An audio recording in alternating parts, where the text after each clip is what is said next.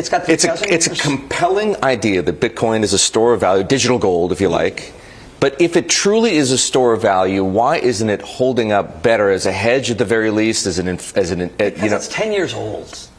Right? Well, come on, it's down 40. The equity old. market's been slaughtered the last 3 months. Gold is up 4.5%. Bitcoin's down 45%. Because we're in a liquidation. If you look at Bitcoin, if you bought Bitcoin 2 years ago versus the S&P or any other asset, you're still up more. If you bought Bitcoin 2 years ago versus gold, you're still up more. If you bought Bitcoin a year ago, quite frankly, you're still up more.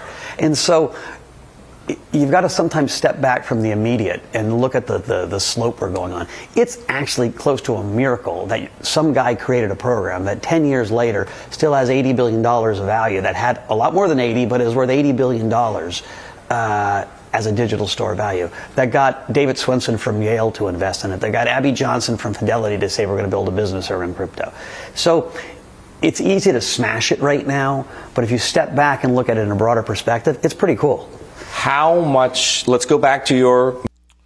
So yeah, unfortunately, crypto has been very unfortunate for the investors who got in late, and you can see the bubble.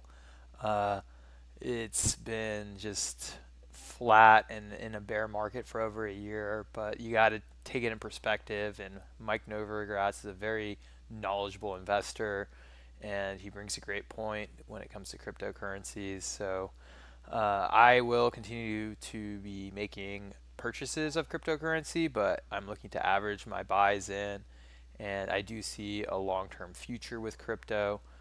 Have we hit a bottom? I don't think so, but only time will tell. But let me know what you guys think about this, and I will talk to you guys soon.